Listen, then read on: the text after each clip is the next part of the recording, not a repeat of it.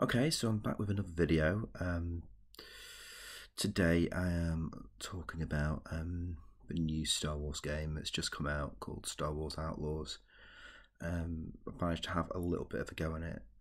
Just basically the first hour or so I've played. I've not played loads of it, but just to give my sort of 2 cents on it. This game has had a lot of controversy within like the geek community, the Star Wars community. It's had a lot of hate, a lot of negativity, and this is a problem with this stuff because some of the time, you know, it feels like every Star Wars project that comes out these days has a lot of hate for it, or a lot of them do, and some of that time, the the hate or the whatever's people going on is legit, and there's a reason why. So, for example, with the Acolyte, I keep talking about the Acolyte over and over, but with the Acolyte, I mean, there was a lot of hate for it that wasn't founded on anything other than just people not being very nice about stuff and the diversity angle and everything. But also, there was a lot of genuine criticism of it that was just like, it's not a good show. And that was the problem with the Acolyte, really, was you can say what you want, but unfortunately, because it wasn't that great, and there were a lot of problems with it, at least in my opinion, you can't really defend it on that level. Like, there's nothing wrong with the cast. It's not about the diversity, but it's not actually good, unfortunately.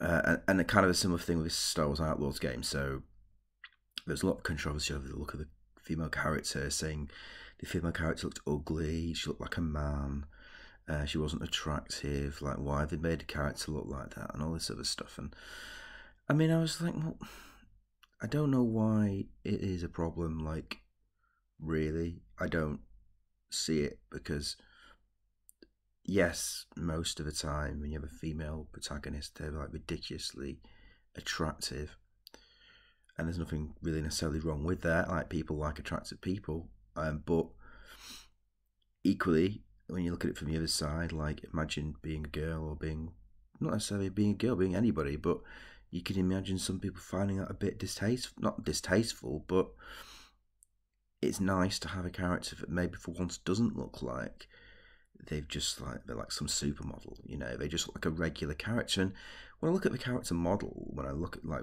the game I played, and I don't know if they've changed the character model since all this fuss a little tiny bit, but to me the female character doesn't look anything like a man. I'm like, she just looks like a girl, like a person in a world. Like, I don't think you can have both. I think there's room in the world to have both of these things.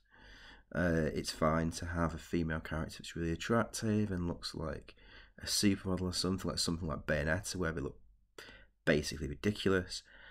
And it's also fine to have this. I don't see why you can't have both. And in this case, I don't see there's any reason to be so upset about that. I think that's really stupid. I think the bigger reason I was concerned about this game was because Ubisoft games, I'm not a huge fan of them, and they're starting to kind of be fairly widely criticised just because they're very unoriginal. They don't take any risks anymore. Like, the last good Ubisoft game I played was Assassin's Creed 2, which was absolutely ages ago.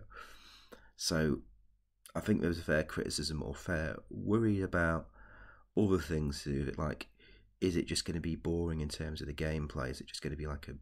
Because Ubisoft has sort of become famous for these kind of open world games. There's tons of things to do. There's always checkbox activities to do, and it's really dull, and it can become repetitive, and the games are too long. And like with Assassin's Creed, some of them, and Far Cry, they just feel like reiterations of the same thing, etc., etc. So there was a concern it was going to be like that, and that was a legit gameplay concern, which I think was fine.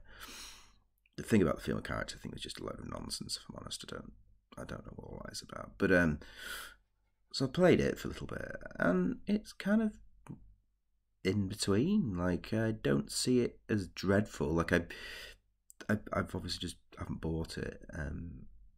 Just played it on the subscription, but it expecting, from a lot of the strong negative reaction I've seen, videos saying how bad it is, I expected immediately for it to be some horror show, dreadful, like, oh, this is so bad, like, right from me off, really cringy, and it's good. Like, I was like, the graphics are incredible. Like, it does look like a next gen game, and I know that graphics aren't everything, but it does look great. Like, I think visually it's on point. And the cutscenes, I think, were good. The story was well done so far. Nothing amazingly groundbreaking. Like, that's where it is. It's sort of in that middle area of just okay to good. And it may be when I play it more, it dips into bad, because I can imagine maybe you've played it longer, it gets a bit boring. I don't know, but I've only played it, like I say, for the first hour or so. But I've played it enough to get the grips to the basic mechanics of it. You know, like there's a bit of sneaking around, a bit of shooting, a bit of like platforming, and it's extremely linear. Like you can't interact with anything. You can't interact with any environment or anything like that. Like you can't like hit people or punch people. I think what people want for this game is more like a GTA version of Star Wars, which is not what it is. But I found it enjoyable. Like for the time I played it, I honestly say, like I actually think it's one of the better Ubisoft games I've played since forever. Like I can't remember one I've played where I was really that into it for a long time. The Assassin's Creed games kind of lost me after a bit. The first two were brilliant, and then after that I got a bit like, yeah, I checked out after a couple of more games. I never went back.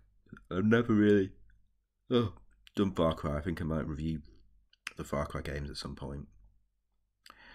But yeah, I think it was alright. It was just okay. It was just fun. I found it fun to play, if I'm honest, but not incredible, like not groundbreaking, not amazing, but it's just like comfort food. Like it's a video game version of comfort food. Like there's just something comforting about it. Like even the fact that the AI and the enemies is ridiculously poor. Like they just run into a room and you just shoot them in the head, and another one runs in and shoots them in the head. Like I don't mind it. I'm like, it's not great in a way, but at the same time I'm like, it's just fine. Like I don't need it to be anything else, but it is. Yeah, so my first impression, I mean, I will maybe do an update on it as I play a bit more. I think it takes a long time to play anything these days, because obviously I'm a dad as well. So I think what I will do with these kind of things is just review the first couple of hours, and then at a certain point in time, when I finally get a bit further in, I will do like an update, and then when I finish it, I'll do another update. So it may be a long time before you're getting those other videos, and maybe I don't always finish everything either, because it depends on the game, it depends on stuff. There's a lot of JRPGs I want to do reviews for, with like Final Fantasy series and stuff like that. So you know, those will have to take that form. That's the only way I can really do it. I don't have the time to just sit and plug through like a 50-hour JRPG in one go and do a review of it. So yeah, it was okay. But I'm seeing a lot of hate videos for it online, and to be honest, I don't know why. As of yet, like there could be some huge thing with it that I've not found, I've not got to yet. But so far, so good, and I'm quite pleasantly surprised. I enjoyed it because I didn't necessarily think I would. And it's one of those things where I do think the fuss around it, or the negativity around it, seems a bit overblown. Like one of the silly things I saw in previews for it, which I've not got up to this bit of the game, was like if there's a point where someone throws a thermal detonator between the main character's legs, and it explodes and goes off, and she's just thrown backwards. She's not injured. She doesn't lose a leg. She doesn't like. That is a bit silly. Like, I think if anyone knows, in Star Wars, a thermal detonator is like basically it's like you're not going to get up from that. Like, never mind, just be thrown back from it, you'd be dead. If it landed between your legs, you'd just be dead. Your legs would be blown off. So that was a bit silly. But I've not got to that bit in the game, but I've seen that. So stuff like that, I'm like, that's not great. But it's not terrible either, you know. And I think the cutscenes and the dialogue was better than I thought. Like, it wasn't so terrible, you know. And again, it's not the best I've ever seen, but it's also not the worst. So yeah, I think it's pretty good. I'm going to keep playing it. You know, I like it enough to carry on playing it after the first hour or so. So yeah, I'll update a video later. But for now, I would say it's been good. I like it.